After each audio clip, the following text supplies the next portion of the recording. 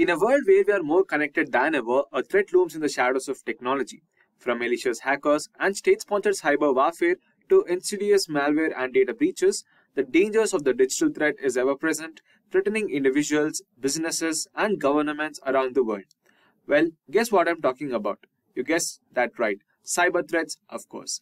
On that note, hello everyone and welcome to Simplilearn. In today's session, we'll be discussing what are cyber attacks and various types of cyber attacks prevalent in today's times.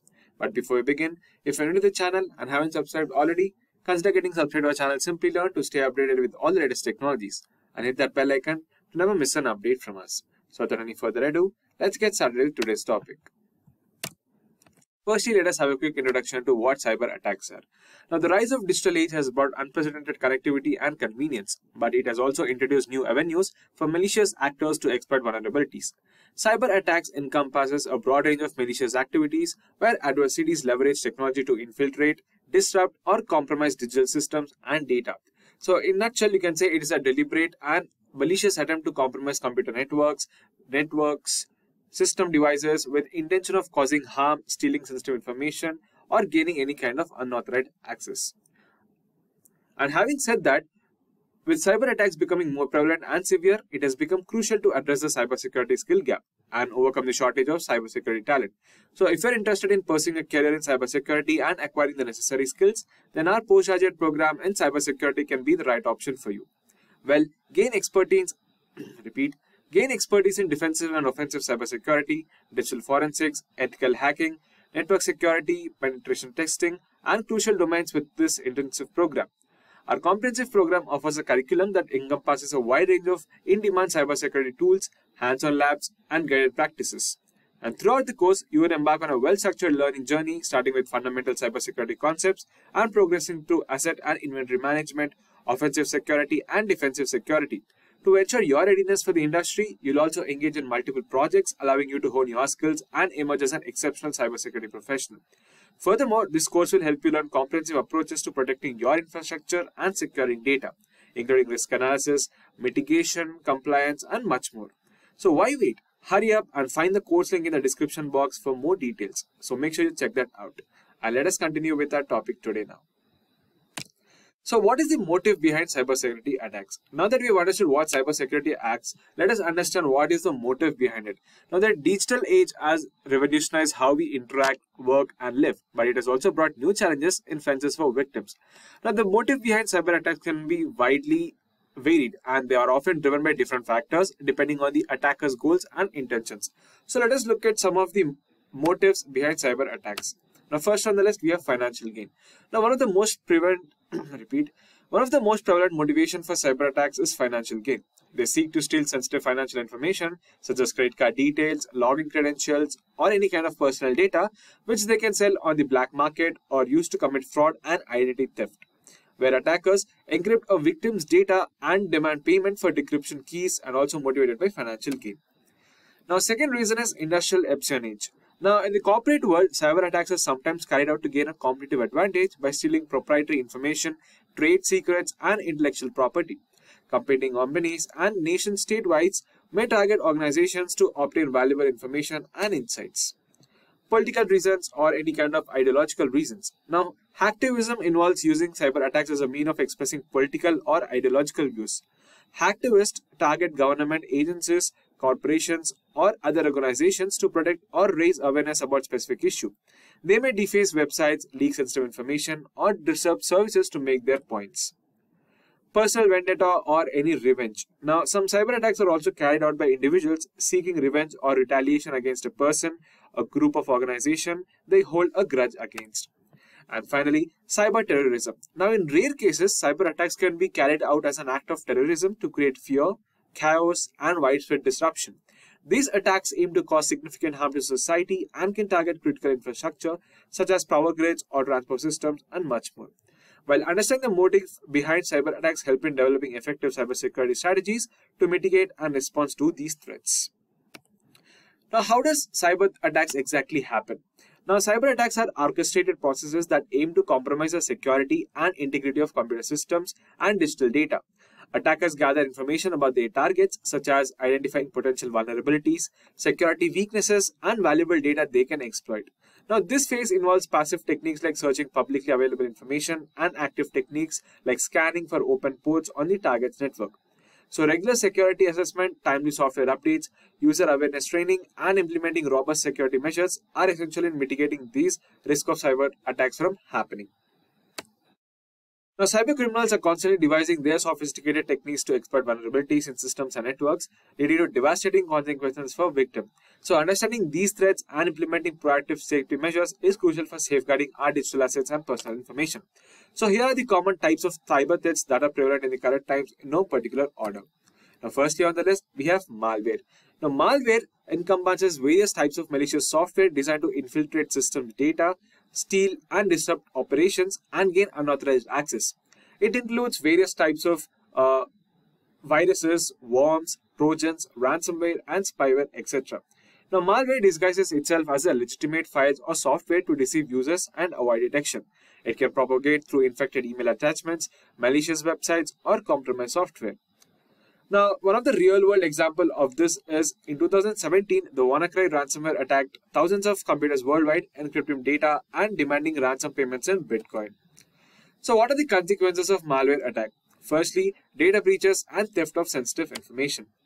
Next, we have system disruptions, leading to downtime and kind of financial losses. And thirdly, espionage and unauthorized access to personal or corporate networks. But how can you safeguard yourself from happening or protect yourself from malware?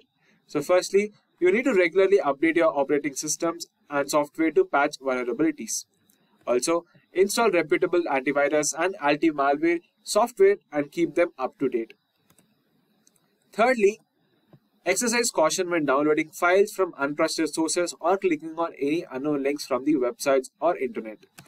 Finally, educate users about safe browsing practices and recognizing potential malware threats. Now, second on the list, we have phishing attacks. Now, phishing attacks are social engineering techniques used by cybercriminals to trick individuals into revealing sensitive information such as login credentials, financial details, or any personal data. Phishing emails often appear to be from reputable sources including banks, social media platforms, or government agencies. They create a sense of urgency or fear to prompt immediate actions. So make sure you do not click any sort of unreputable sources of emails that you get from any kind of unrestricted resources. Now, what are the consequences of phishing attacks? Firstly, identity theft and unauthorized access to personal accounts. Also, financial losses due to fraudulent transactions by clicking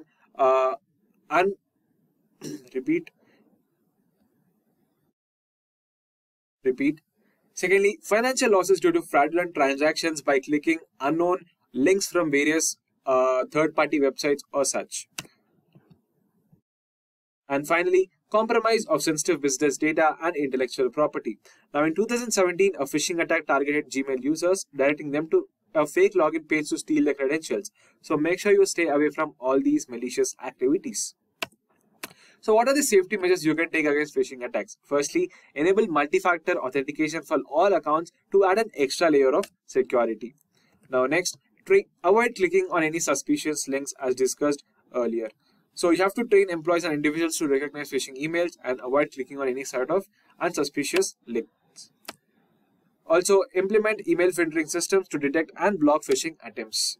And finally, regularly update your web browsers to protect against known phishing vulnerabilities by installing any kind of antivirus systems. On the list, we have ransomware. Now, ransomware is a type of malware that encrypts a victim's data, making it inaccessible until a ransom is paid to the attackers. It is a threat to individuals, businesses, and government organizations worldwide. Now, ransomware often uses strong encryption algorithms to lock victims' data securely. It may be delivered through malicious email attachments, compromised websites, or exploit kits. Now, in 2021, the Colonial Pipeline in the United States fell victim to a ransomware attack, leading to the shutdown of operation and a ransom payment to the attackers. So, what are the consequences of ransomware again?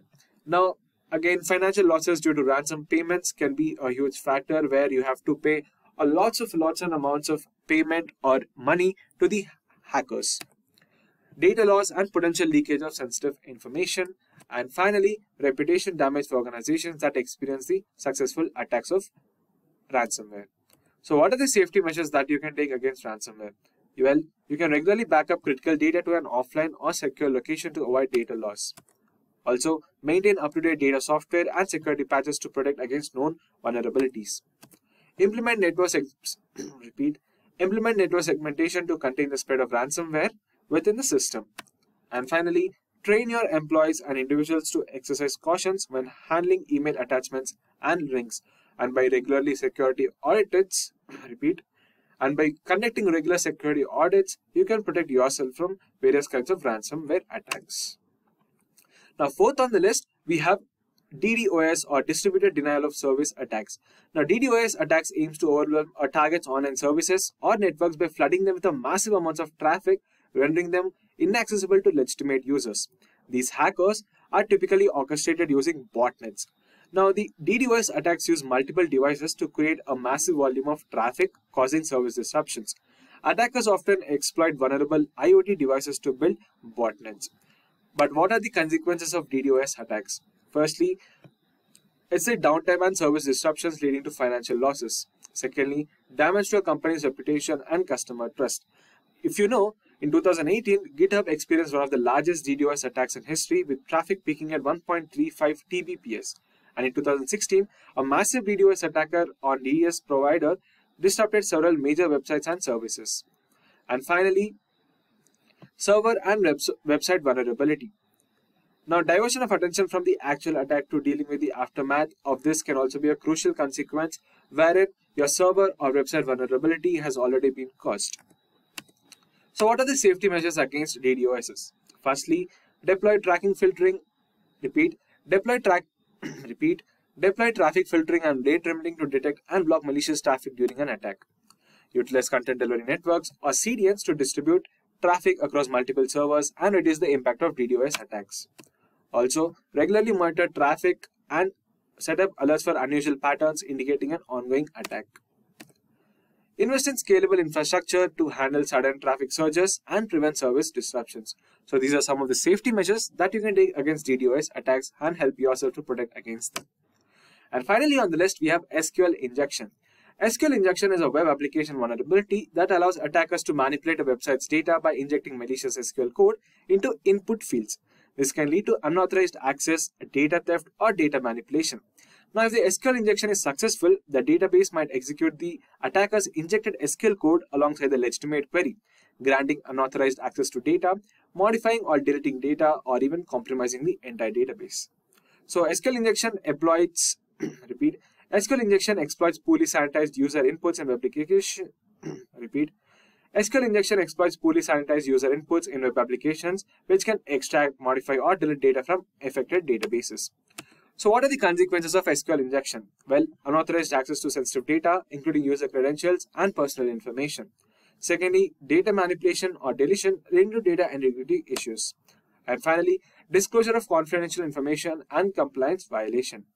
Now, a real-life example of SQL injection is in 2008, SQL injection was used to breach Heartland payment systems, resulting in the theft of millions of credit card records. So what are the safety measures that you can take against SQL injection? Firstly, adopt secure coding practices such as parameterized queries and input validation to prevent SQL injection vulnerabilities from happening. Secondly, conduct regular security assessments and penetration testing to identify and address potential SQL injection flaws. Next, implement the principle of least privilege to limit database access rights for application users so that the hackers cannot easily dive into your database.